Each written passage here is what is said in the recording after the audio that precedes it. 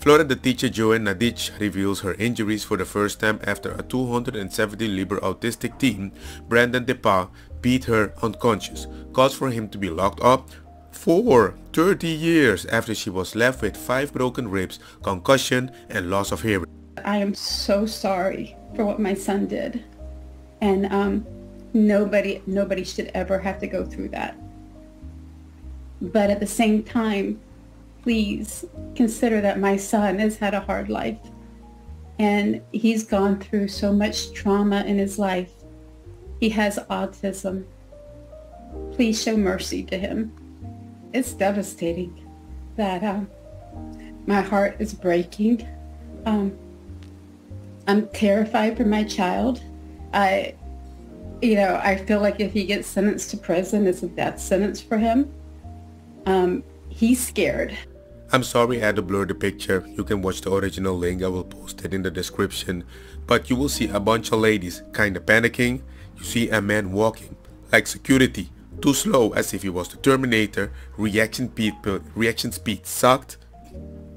I don't know.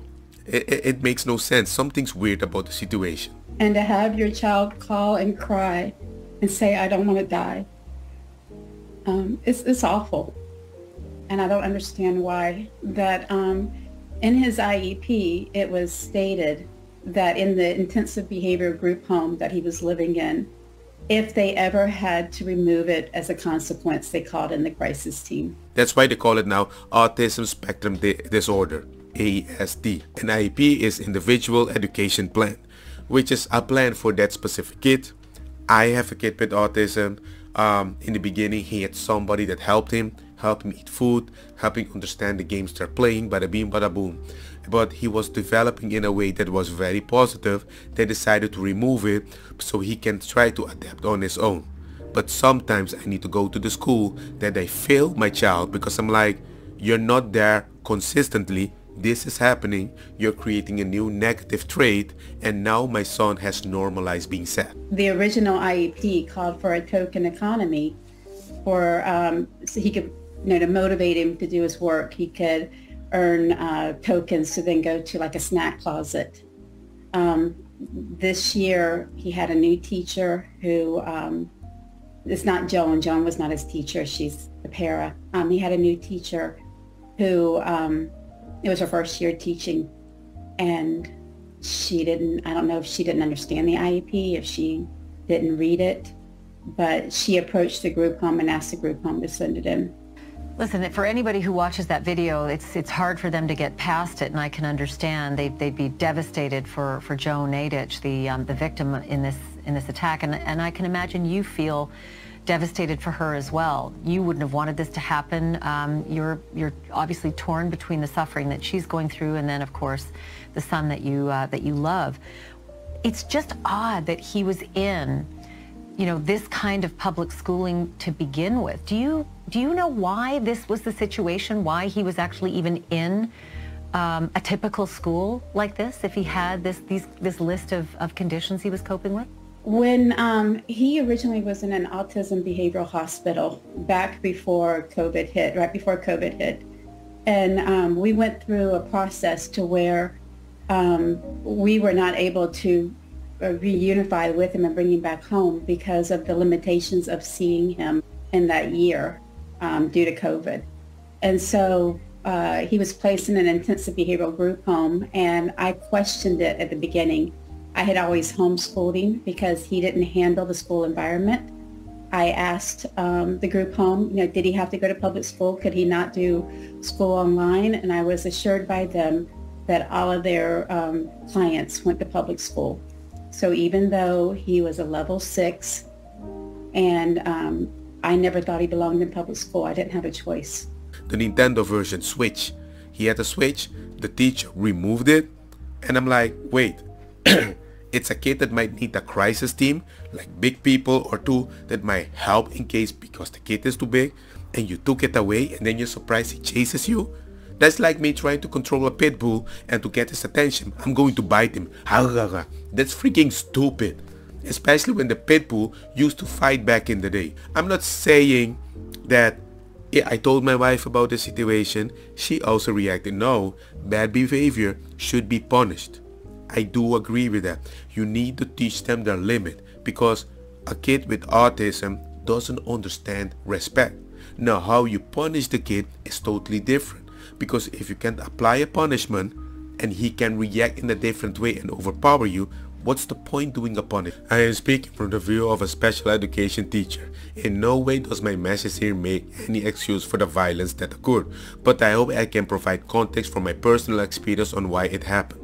The school system that this parent depended on to provide specific things and follow the IEP in place under the law of IDEA failed her son and herself. The school has been short-staffed for years and haven't had adequate intervention or supports in place to help kids with autism who have aggressive outbursts. I've been attacked a few times and thankfully never needed medical attention, but I understand the behavior and why they have occurred.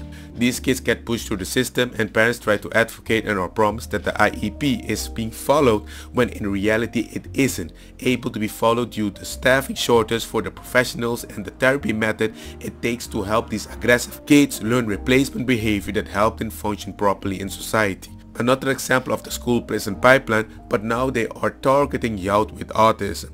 I don't think this teen should get away without any consequence, but instead of prison, he needs to be in a full-time residential program that will give him the support and therapy that the school system provides, probably neglected. I'm not blaming the teacher. She experienced assault that almost took her life. It is the superintendent and people within the district and Department of Education that sit back with their fancy 60K salary while teachers make peanuts and strip off their rights to provide proper consequences or tools of intervention to prevent these kids from getting that far. And that is what I liked, because as a teacher you have a specific solution, but everything is done in such an empathetic way that you can't really do anything, right? It's always empathy, empathy, empathy. If he gets aggressive, crisis team. I'm like, where's the middle ground? This is a fourth assault. He needs to go to prison. He clearly is not safe in a society and this woman cannot parent him. They're forcing him to go to school because by the way I'm seeing it, it's just a little school is like, hey, give me funding, give me funding. I'm caring for these kids, but they're not. And they don't take the blame. They need their funding, so they blame the kid. There will be no mercy. He needs to be sentenced to the full extent of the law. You cannot beat a teacher up and then expect there be no consequences. Okay, let's make that normal. Then I also want, if a school doesn't follow the IEP, I want my money back. You will be sued and you will take care for the kids forever by giving the mother the amount of money so she can just stay at home and take for the care for the kid for the rest of her life. Given that her son is huge, incredibly violent, and has no self-control, it's reasonable to conclude that leaving him in a society would be a death sentence for other people. He does deserve prison, and putting him there is probably the best way to protect innocent people from him. But if you live in a system right now that you have to send your kid to school because you're not allowed to just randomly keep him at home, it's not gonna work. The government will force you. But where you're sending your kid to a school, hey, there's not a lot of options. You can't always find special needs because they don't help the kid properly or they don't even have space, right? So you have to send to public school. They're telling you they're following the plan. Ma'am, you had your chance for years to raise a son who understood consequence. For whatever reason, it didn't work, so now the state will have to teach him. Yeah, sure, teaching him. That is going to teach in the prison, right?